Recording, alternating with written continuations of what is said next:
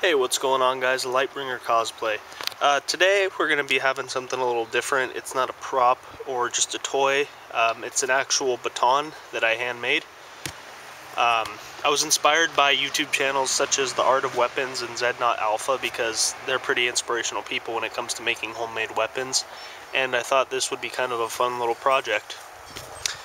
Both of these I actually did not make. I made the top one right here, but this bottom one, the really nice looking one, my brother made, and I just figured I'd include it in the video to kind of get a comparison.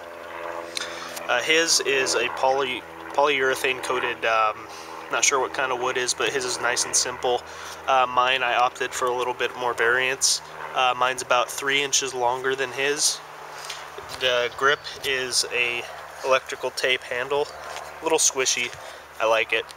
Then I actually added a bolt in the back to act as a sort of glass breaker if I ever need to get out of my truck, like the infamous falling off a bridge into a river thing.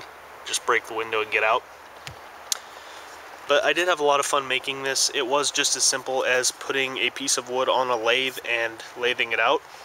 Not very difficult at all because it's just basically a round rod. The grip was slightly lower than the rest of the baton, including the pommel over here.